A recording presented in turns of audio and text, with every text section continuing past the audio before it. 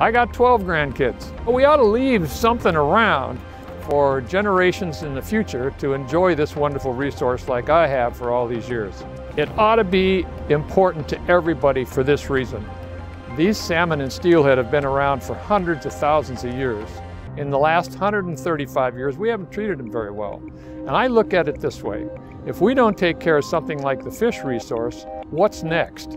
Water quality is important to every human being that lives in Oregon and Washington, and the fish resource are a good indicator of whether we're doing a good job or not.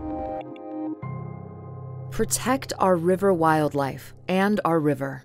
Tell our governors, no gill nets on the Columbia.